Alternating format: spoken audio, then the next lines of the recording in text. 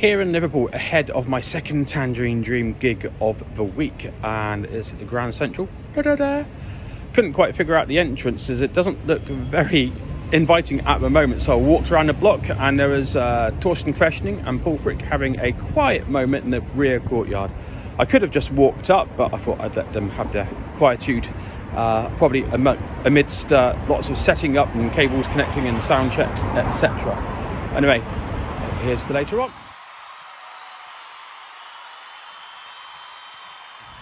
And that was a blooming good concert. I was very ambivalent about the Liverpool concert. If it hadn't been for my two older children coming along for the concert this evening, I probably would have sold my ticket on a standing concert, but it did lend it a completely different vibe. Ability to move around and get some different angles. And the stage was a lot more compact than the Royal Northern College of Music, and the presence of organ pipes in the background lends itself to have a much more kind of impactful stage behind the band, and they didn't look quite so far apart on the stage. Like Manchester, it seemed like they would turn right onto Rodney Street. Thank you. Manchester, it looked like they would have to sort of shout or wave hard to communicate. Whereas tonight it was very clear that they were close together. Communication, smiles and nods, very amicable, amiable stage presence together. Like they were all working hard but enjoying themselves. Really, really cool to see. Standout piece for me was Ricochet Part 2. Yes, reworked, but that piano introduction, just absolute brilliant. One of the things I love about a concert is it's bringing the tribe together, the people who nucleate around a particular identity or music, and of course a fan and love for Tangerine Dream. One of the more joyful problems of existence is that there's way too much good music to listen to, and nothing like a concert or two to make you deep dive long and thorough through an artist's music.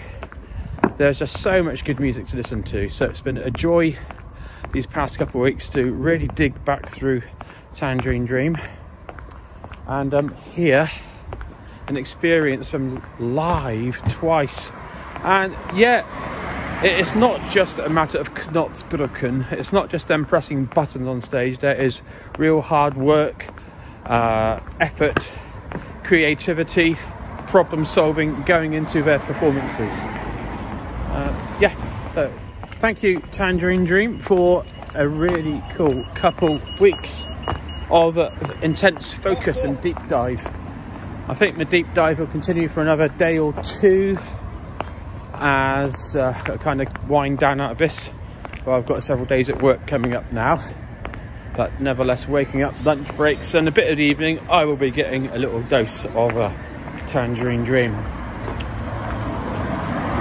So if you've enjoyed my Tangerine Dream videos, please do subscribe. In time there will be more. I tend to do a new video around the time of a Jean-Michel Jarre release, as well as stuff on ancient sites, and I'll have some other bits and pieces to share. But now I need to find my way back to the car and drive home. Should be about 40 minutes. Don't know Liverpool brilliantly, but anyway,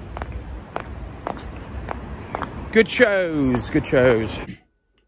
I've had a few hard days at work since filming after the Liverpool Tangerine Dream concert, and a few things have come to mind that I'd like to add into this video before I export it and upload it. A fantastic German word which I'd seen in the Zest Tangerine Dream Facebook group after the Manchester gig. Somebody posted the set list which was on Steve Rothery's podium, and at the bottom of it for the improvisation there was a phrase, bedeutungsschwangere Melodien, which means pregnant with meaning melodies, which Hoshiko was going to be playing in the real-time composition. I love the German language's capacity for innovating new words. So yes, bedeutungsschwangere Melodien. Pregnant with meaning melodies. Makes me think what pregnant with meaning melodies are there historically in the Tangerine Dream back catalogue. Thinking perhaps White Eagle, the opening to Ricochet Part 2, Song of the Whale Part 2. Like those where there's melodies just, yeah, they in a good way haunt you. Thinking some of the parts on Encore, Cherokee Lane, Monolite, absolutely brilliant, haunting, meaningful melodies, pregnant with meaning melodies. So thank you, bedeutungsschwangere Melodien. Also wanted to share a really cheesy pun exchange. Waiting in Wetherspoons, just downhill from the Grand Central Hall before the Tangerine Dream concert in Liverpool. Went to the coffee refill machine and it was Franke. And I've thought that many times going to coffee refills at Wetherspoons at Franke. You press your button and it jumps down and it says Franke on the middle of it, depositing your coffee.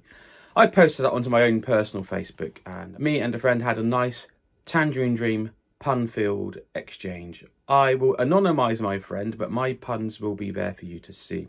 If you have a good Tangerine Dream pun, add a comment, go on. And also want to acknowledge my friend John, who recommended to me where to park in Liverpool.